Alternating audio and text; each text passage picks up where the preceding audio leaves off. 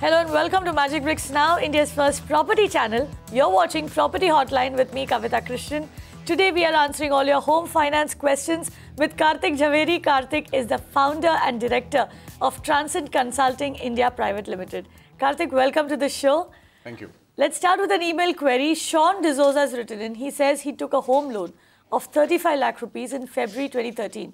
Now he pays an EMI of 35,000 rupees. His outstanding till date is 25 lakh rupees. Loan tenure will end in 2024.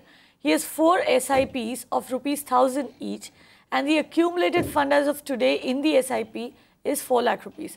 Now he earns 1.5 lakh per month. He works only 7 months in a year. Should he break his SIP now, make a part payment of the loan, or should he continue paying these SIPs? What should he do? That's a classic personal finance question over there. Yes, I know, and I'm also very curious and too much on making a very classic sort of a statement. You see, SIPs, systematic investment plans that he's doing, is not a stopgap arrangement. Because he wants to buy a real estate and therefore in the interim he's doing SIPs, and when there is a substantial accumulation in SIPs, he takes that money off and pays the real estate. Not such a good strategy. You see, SIPs, and for that matter equity mutual fund investments, and historically this has been proved, is a far better investment than real estate.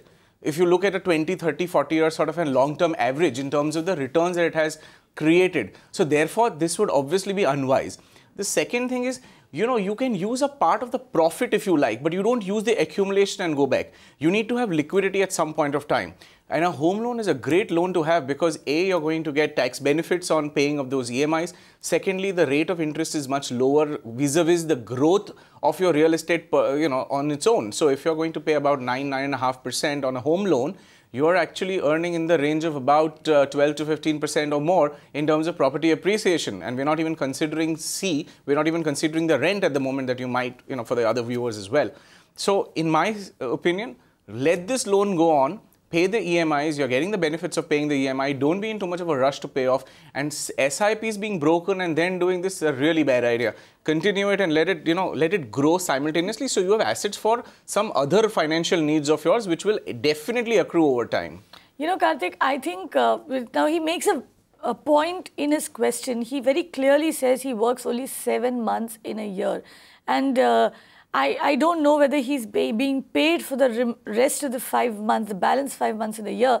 But my understanding is this is what is worrying him, and this is probably why he wants to, break the SIPs and pay off the home loan so that he has lesser EMIs to pay. He finishes off the loan much faster.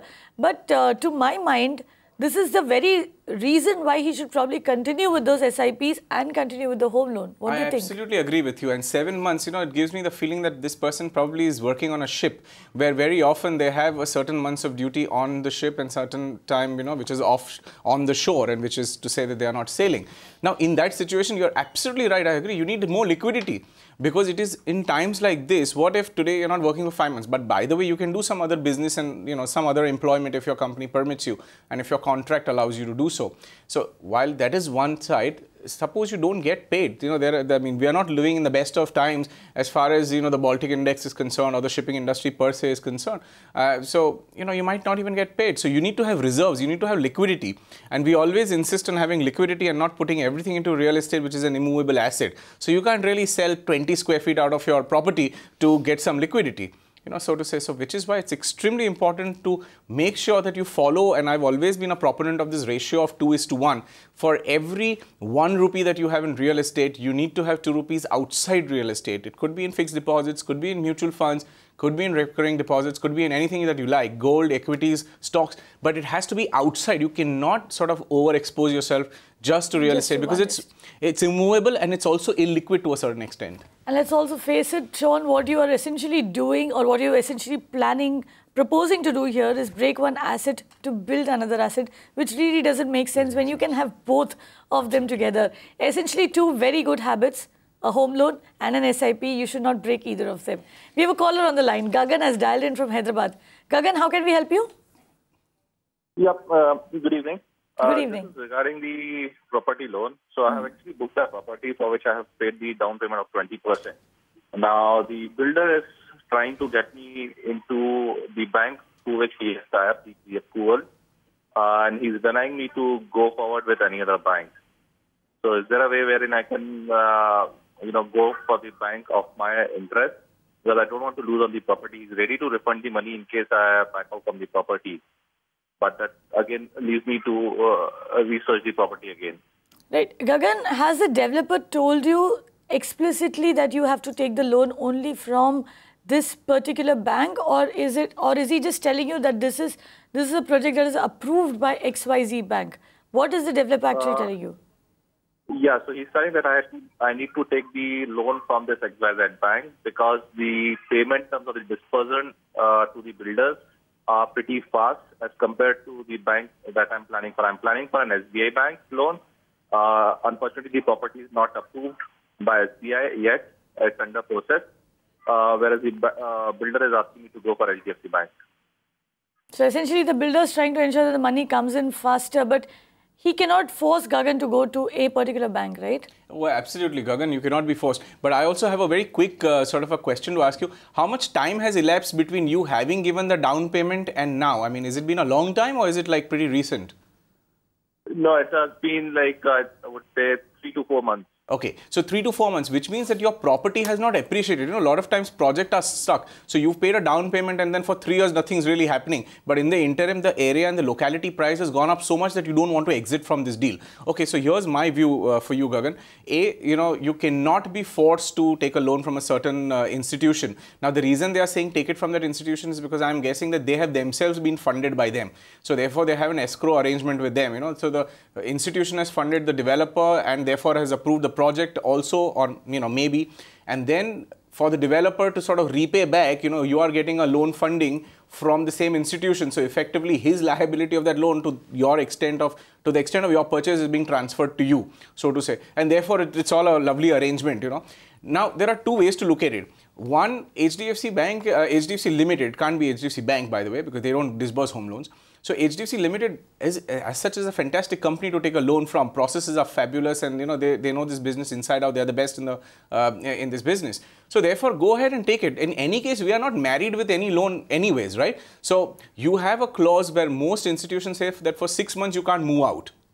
Right? So you get your loan, do your property purchase. It's not such a bad deal. It's not like they will give you 2% higher than the rest of the market. So they're not going to be uncompetitive from that standpoint. So you can take your loan if you want to proceed with this deal. And then in 6 months time, you can do a refinance from SBI. And in that case, there's not going to be any charge on you as well. In fact, why SBI? If you find somebody in the market and if the interest rates have also gone down, and if you're getting a benefit of maybe 0.5% or even a 1%, you can very happily move to them. So that's one. But the other thing is the fact remains that they cannot force you. So now it's really your call. If they are absolutely adamant about this whole thing and they don't want to budge or they don't want to give an NOC or any of those kind of details to you for getting a funding from another institution, maybe you can consider looking at another developer and another project. So that's probably your last resort. But otherwise, if an interim basis, if they are happy with SBI, great. But otherwise, if you go with HDFC, it's not such a bad idea. Right. HDFC is not a bad option, but Gagan, nobody can force you to take a home loan from a particular bank or a particular institution. You're right in pointing out that, it is unfair. You do not need to take that home loan. However, if you can sit down and talk to the developer and work things out, great. If not, if you really, really want to buy that property, then go ahead. Like Kartik said, take it from HDFC and then probably refinance it again from SBI or any other bank. Moving on, Facebook query next, Aniket Tripathi writes in, says he works as a sales manager with an MNC. Now, Aniket's monthly take home is approximately 30,000 rupees, which comes to around 6 lakh rupees per annum, including all benefits. He wants to buy a property in Indirapuram, which costs 32 lakh rupees. He wants to know how much should he borrow from the bank. I think it's more a function of how much the bank is willing to lend to him, right? Absolutely, and for his benefit and for the benefit of other viewers also, we'll give them the mathematics. So if it's a 32 lakh property, the maximum funding that you will get, the maximum loan to value ratio that is generally followed by most institutions today is about 80%, right? So which means you'll get 80% of this money, roughly approximately 25 lakhs, so to say. Now, 24-25 lakhs is what you can get on the upper limit. To get a 24-25 lakh loan, you need to have an income of at least about 50,000 rupees a month. Now, what we have here is only his monthly salary, but his take-home salary. So I'm assuming that the difference between the take-home salary and the gross salary is not too much, considering that he said his monthly take-home salary is 30,000 rupees. So now with 30,000, my assumption is that I think you will get a loan of somewhere in the range of 12 to 15 lakhs, which means, there's almost two-thirds of the loan that, two-thirds of the value of your property, which you will need to organize yourself through your own internal resources or savings or, borrowings from parents, friends, family, whatever the case might be. But mathematically speaking, you can get up to 24, 25. But in your case with 30,000, I think 12 to 15 should be like your range. Right. And there's a question I never tire of asking on the show, Kartik. What is the thumb rule? How many times your salary is your home loan eligibility? So most people, most institutions would work on a very, like a 30% ratio is very, very comfortable, which is to say that the installment to income ratio, installment divided by the income, 30% is very, very healthy. But there are institutions who go all the way up to about 50, 55%, 60% also. For example, if somebody's income is 3 lakh rupees a month instead of 30,000, and then if he wants to have an EMI of even as much as maybe 2 lakh rupees a month, it's okay because they can assume that from the remaining 100,000 rupees, from the remaining 1 lakh, they can pretty much live their lifestyle. But from my standpoint, my personal financial planning standpoint, I would suggest do not under any circumstances let your home EMI go beyond 25 or 30%, because we want to invest another 25 or 30% for some other liquid savings as well, and therefore 50% should be your expenditure, 50% EMIs, home loan EMIs, and another 25% to manage your expenditure. And this 25 to 30% is 25 to 30% of your take-home salary. What you get in hand after your PF, your tax, etc., etc. All of that has been cut off. So your EMI should be 25 to 30% of your take-home salary. If it is any more than that, then you probably are setting yourself up, for problems going forward, unless, like Kartik pointed out, you earn something like 3 lakh rupees per month. We have another caller on the line. BM Rao has dialed in from Mumbai.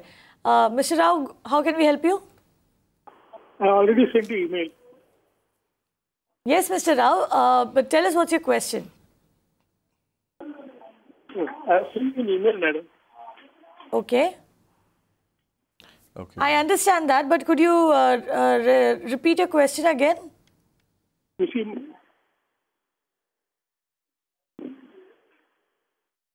okay, I think there's a problem with the caller. Let's move on. We have a question that's coming on our website now, www.mbnow.in. Mohsin says he purchased property worth 32 lakh rupees in his name. He's taken a loan of 85% for it. His father has a flat worth 1 crore rupees and plans to sell it. Now, the money will be distributed equally in 3 parts. Can he repay the loan with the amount that he will receive from his father? I don't think there should be a problem with that. Oh, yes, I mean, absolutely. So, just for the sake of brevity and completeness, yes, the money that your father gives you is a gift in your hands. You will therefore not have to pay any income tax on that receipt of funds, because it's coming, as per the definition of relative of the Income Tax Act. So therefore, father giving money to son is completely out of the ambit of any taxation. You get the money, and from that money, you can choose to do what you like. So you can either invest it, or you could, repay your loan, or you could buy another property. I mean, the choice is completely open and all options are open before you. However, your father, understand one thing, that when you are making your calculation, if your father is going to get 1 crore and if he intends to distribute it, which means he's not going to buy another property and therefore he's not going to take advantage of the capital gain exemptions, that means he will have to pay capital gain tax. So if you're thinking that 1/3 of 1 crore, which is about 33 lakhs is coming your way, you need to just redo your calculation. It will be 33 lakhs, yes, but minus about, say ballpark 20% taxation out of it. I mean, we don't really know the indexation, exact indexation values and, what was your purchase value and all of that. But broadly speaking, you will not get exactly 33. You will get 33 minus the tax that you have to pay. Right. So you need to rework your calculations a little bit over there, Mohsin. But yes, the money is yours. You to do whatever you please with. You can invest, like Kartik said, pay off your home loan, invest that money, or buy another property. You can do whatever you please. Facebook query next. God of Day writes and says his father owns a plot of land on which he plans to construct a house. Now he is planning to buy the land from his father. Can he avail a bank loan to purchase land? Do banks lend against land? Yes, there are a lot of companies that give you loans for purchasing a residential land. remember that there will be certain restrictions, such as that this land has to be within the municipal limits of the city. And municipal limits, the reason they say that is because if the land is too far out, then there is danger of encroachment, and then there are all sorts of other things. Plus, this land has to be non-agricultural, which means, you should be in a situation where you're allowed to construct some sort of a tenement, and you have adequate FSI and all of that. So yes, I mean, you can get a loan to buy the plot in the first place, and then if you want to build a house on that, of course there's loan for that as well. All of that is subject to the availability that you will get in terms of the income that you are going to show and the income analysis that the institution will do for you. Right. Now, Kartik, we don't really get too many questions from people who want to take bank loans to purchase land. Yes. Now, tell me this.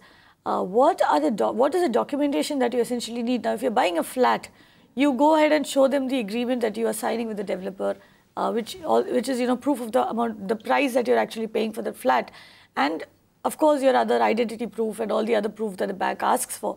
But in case of land, what is the documentation that you need to show? It's interesting, but it is quite similar. So very often people, when they are purchasing plots of land to construct a residential property, they don't want to deal directly with the let's say the original seller, or I'm saying original seller just for the sake of convenience. So what I'm trying to say is there will be some developer in the way who would have purchased the big tract of land. You're talking of plotted development. Plotted developments, yeah. And then they would do some amount of development. They will bring water lines to it, electricity lines to it. And then that plot is actually sellable. Because if you actually go out in the open land and try and buy it, you don't even know who the owner is, and then the complexity is so much more. But if it's already a plotted development from a developer, then the documents are pretty much the same, except that there is no building on it. But in terms of things like the Sadbara, or things like the Katha, if you have, for example, in Karnataka, and things like all of that will still contain your credentials, and you can actually go ahead and purchase it. So pretty much the documents will be the same, except that there is no building. Sometimes you might even have a society within which the line is. What if it is not a plotted development? What if I want to go out, buy land, and build my own house? From a private purchaser, yes. I mean, even that is there. But then the documentation would sort of go many-fold up, because then the history of that land will have to be shown. Then you will have to do a lot more legal paperwork, to my mind, if you are going to do this kind of a purchase. Because, very often there may be some documents, there might be some chain of documents that might be broken, and you need to have a lot of permissions for that land. You need to have, even before you start building, you will need to have clearances from a variety of departments and so on and so forth. So, your due diligence procedure will be so much longer and much wider in terms of the paperwork that you might have to do. But this is all an assumption. You might have to do all of this. It might even be very simple. So a lot of legal paperwork that you will need to do if you're going out to buy land directly in the market. However, if you're going for a plotted development, most of your paperwork is taken care of by the developer concerned, and banks are more willing to lend against that. Would that be right? Yes, they would also have a higher level of comfort feel, because they will know that all this is already clear, the title is marketable, the due diligence has been done, the 30-year or 50-year search reports have been brought in. So that way, to that extent, even for a financier, the comfort level is so much more higher if you're buying in a plotted development. Because then all you have to do is just spend to construct your house. Right. So if you're planning to buy land on a bank loan, remember it's best to go for a plotted development. Makes your life easy, makes the bank's life very, very easy, and that's why the bank likes to lend for plotted development projects. We have a website query that's come in. Bharti Verma says that he and his brother took a joint loan for a flat registered jointly in their names. Now they plan to transfer the loan to one applicant so that they can purchase another property on either of their names. So Bharti wants to know what is the process to remove the name of the co-applicant. He also asks what paperwork needs to be done for this. See, this is a very interesting situation, because very many times we've said this thing that, two sisters or brother and sister are generally not financed together because of obvious reasons, that they will have their separate families and things like that. Very often two brothers are probably living in the same house, and therefore that is okay, and at least that's how the institutions think. So now, that's how the institutions think, though we don't agree with it. Yes, I mean, I don't see any reason why two sisters can't borrow together, or for that matter, even two unknown parties, two friends, why can't they borrow it together? I mean, they can pretty much do it if they wanted to. So here, in this situation, so for every loan agreement, there are two parts to this whole thing. If you are co-owners of the property, then the funding institution will always insist that you become co-applicants also. But the reverse is not necessarily true, meaning you could be not the owner of a property, but you could still be a co-applicant on the whole, on this particular loan. So now we have to go under that assumption that between the two of you, one of you should not be the owner of the property, because then that's the only logical way by which you can get out. Now, when you get out of this, how will you really get out? So there is a loan agreement that the financial company has done with yourselves.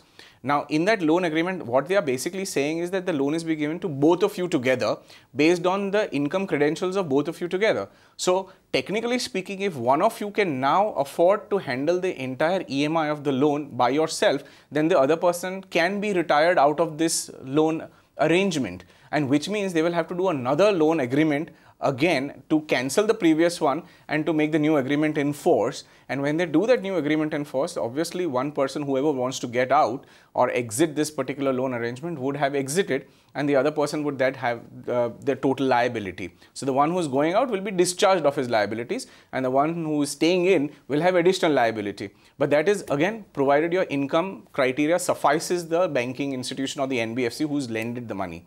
So that is one thing that you need to understand. Now, if both of you are co-owners, then it might be difficult for you to get out of this kind of a loan arrangement. However, for clarification purpose, let me also say that if you went ahead and applied for another loan elsewhere, your eligibility would be affected to the extent of the EMI payable, but there is nothing that stops you from actually going and applying for a new loan. So by all means, go ahead and try it. And see if the another institution for another property purchase that you want to do is happy and willing to lend you that money. And till the time they don't sort of disburse the loan to you, you have all the decisions in your hand. Even if you get a sanction letter, you still have the decisions in your hand whether to take the disbursement or not, right? So therefore, that control you have. So essentially, what you're saying is that they go out and take another loan again as co-applicants. No, if they wanted to. Their fundamental question is, can I get out of this? So the answer is, if you are co-owners, then it may be difficult for you to get out. Assuming that one of you is not a co-owner and is just a co-applicant on the loan, then that person may be allowed to go away, provided the other person can take the entire EMI based on his or her credentials. Kartik, what he's saying is very interesting from another point of view. I'll tell you this. We've also been of late getting a lot of questions from couples. Yes. Who've taken a home loan as co-applicants, they're co-owners in a property, and for whatever reason, they've decided to part ways. Right. Now, that's where the problem comes, because they've probably been paying their EMI for a couple of years or for 5 or 6 years, and now they want to, one person wants to get out of that property, and the other person is willing and able in that sense to carry on paying that EMI. So, what you are essentially saying is, if you are co-owners in a property, it may not be possible to do that. Yes. Now, but in a situation that you suggested here, where there is a couple and they are parting ways, then there is a different arrangement possible. Even in their case, they could actually have it. Now, what you can do is you can first do a transfer of ownership, which means you can relinquish your right in the property. How do you do it? You gift the portion of your property to the other person. So in case of spouses, one spouse can give his or her 50% to the other spouse. How do you do it? You do it by a gift deed. And there has been a recent ruling as a result of, recent means the last couple of years, by which you can only, by merely writing this thing on a 500 rupee stamping, you don't have to pay the entire stamp duty of even that 2%, which used to be the case earlier. So with a 500 rupees stamping, you can actually gift your share of the property to the other person. Of course, before you get divorced. So, and the same applies for a brother and sister. Both of them can also do this, right? Yes. So even in our situation, in Bharti Verma's situation, also this can happen. So one of you give the property as a loan to the other, whoever wants to go away. So therefore, now you are only a co-applicant, but not a co-owner of the property, because you have given your rights or your title to the other sibling or spouse, as the case might be.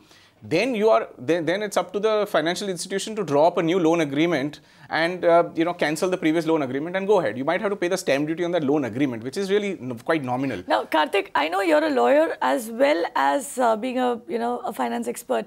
So, which is easier, convincing the bank or getting this legal procedure done? Well, you will have to do the legal procedure first before you even talk to the bank. So, it's not like a chicken and egg situation, really. No, what I'm asking is, what is easier? Making that gift deed, in Bharti Verma's case, I'm not talking about the divorce. Yes, so if both the brothers and sisters, if both the siblings are owners of the property, then go ahead, make a gift deed first, transfer the property to the other person. Whoever wants to get out will then opt out of the loan agreement later on. So, you have to do this. This is the only procedure to do it.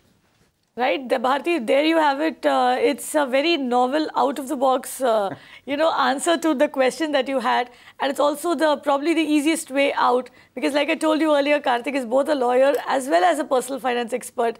So there you have it. And that's all the time we have on today's episode of Property Hotline. Kartik Jhaveri, thank you very much for coming in and answering all those questions and coming up with those out-of-the-box solutions. If you have any other questions related to real estate, whether it's about buying, selling, investing in property, legal issues, taxes related to real estate, or even home finance queries like the ones that we answered today, you can reach us on IDs that are flashing on your screens. We'll get the country's top experts to answer each and every one of them. That's a promise. Thank you very much for watching Property Hotline. Stay tuned to Magicbricks Now.